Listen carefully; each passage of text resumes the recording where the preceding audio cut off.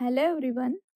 In this video we are going to discuss IS code method for the determination of net ultimate bearing capacity of the soil.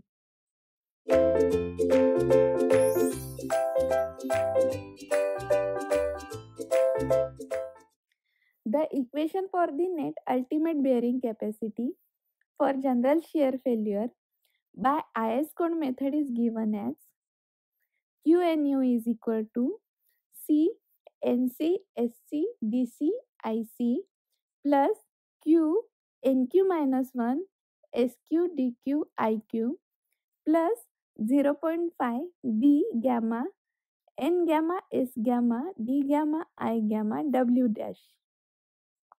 So here we can see that the equations in Terzaghis bearing capacity theory and Vesics theory were given for QU, that is ultimate bearing capacity. Here the equation is given for net ultimate bearing capacity, where Q is the effective pressure at the base. Since QNU is equal to QU minus gamma dF, that is ultimate pressure minus surcharge. Hence QNU is equal to QU minus small q. The factor W dash is taken into account for the effect of water table.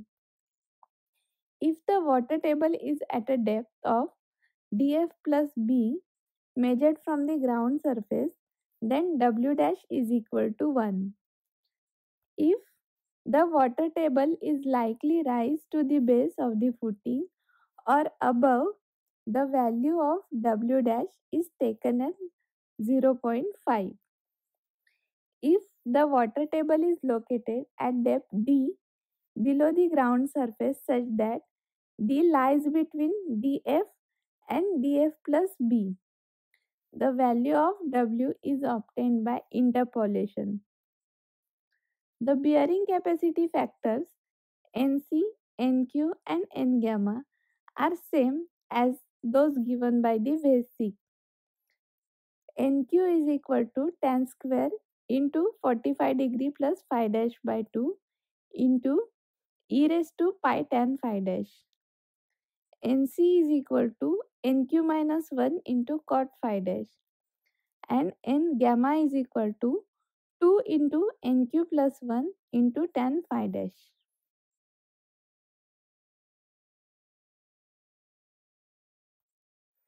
The shape factors and inclination factors are also same as those are used in basic theory. So this is the table which we have discussed in basic theory. The value of SC, SQ and S gamma for stiff footing is 1. Then for rectangular footing, SC is equal to 1 plus B by L into NQ by NC. And SQ for rectangular footing is 1 plus B by L tan phi dash. And S gamma for rectangular footing is 1 plus 0.4 B by L. Similarly, SC for circular or square footing is 1 plus NQ by NC. SQ for circular or square footing is 1 plus tan phi dash, and S gamma for circular or square footing is 0.6. The depth factors are given below. DC is equal to 1 plus 0.2 df by b tan 45 degree plus phi dash by 2. dq and d gamma are equal to 1 for phi dash less than 10 degree. dq is equal to d gamma equal to 10 plus 0.1 df by d tan 45 degree plus phi dash by 2 when phi dash is greater than 10 degree. Now let us discuss the net ultimate bearing capacity for local shear failure. It is given by the equation QNU equal to 2 by 3 C N dash C SC DC IC plus Q N dash Q minus 1 SQ DQ IQ plus 0.5 B gamma N gamma S gamma D gamma I gamma into W dash. So the difference between the equation for general shear failure and local shear failure is the first term 2 by 3 is multiplied by the first term and NC is replaced by N dash C, NQ is replaced by N dash Q and N gamma is replaced by N dash gamma. The value of bearing capacity factors NC dash, NQ dash and N gamma dash are obtained from the following equation for the angle of mobilized friction. This angle of mobilized friction is obtained as phi m equal to tan inverse of 2 by 3 tan phi m. And using this value, we will be getting value of bearing capacity factors, out of which NC is equal to NQ equal to tan square 45 degree plus phi m by 2 into e raised to pi tan phi m. NC is equal to NQ minus 1 into cot phi m. And N gamma is equal to 2 NQ plus 1 into tan phi m. In case of cohesion-less soils, if the relative density is greater than 70% and void ratio is less than 0.55, the failure is considered as general shear failure. On the other hand, if the relative density is smaller than 20% and the void ratio is greater than 0.75, the failure is local shear failure. For relative density between 20% and 70%, the void ratio between 0.55 and 0.75, the bearing capacity factors are obtained by interpolation between general shear failure and local shear failure.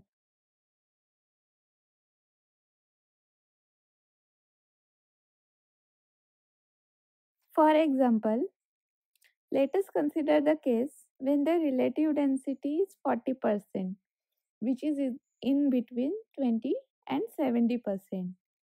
Phi dash is equal to 30 degree. The bearing capacity factors for general shear failure are NC equal to 30.14, NQ is equal to 18.4 and N gamma is equal to 22.4. Now phi m is equal to tan inverse of 2 by 3 tan 30, which is equal to 21 degree. So using this value of phi m equal to 21 degree, we will get the corresponding bearing capacity factors for local shear failure, which are equal to N dash C equal to 16.01, N dash Q equal to 7.25 and N dash gamma is equal to 6.49. Let us find the ultimate bearing capacity for C equal to 0. Since C is equal to 0, the first term out of these three terms in bearing capacity equation becomes 0. Let us assume B equal to 2 mm, SQ DQ S gamma D gamma equal to 1, DF equal to 1, W dash equal to 1 and gamma equal to 20 kilonewton per meter square.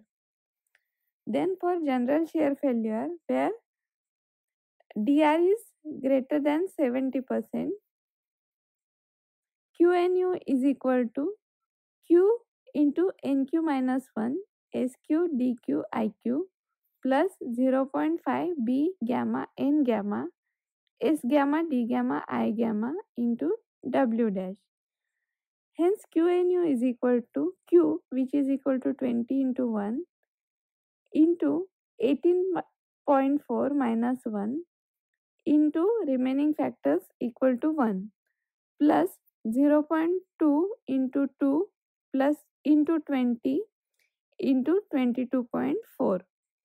Hence QNU becomes equal to 796 kilonewton per meter square. For local shear failure, that is DR is less than 20%, QNU is equal to Q into NQ dash minus 1 SQ DQ IQ plus 0.5 B gamma N gamma dash S gamma D gamma I gamma W dash.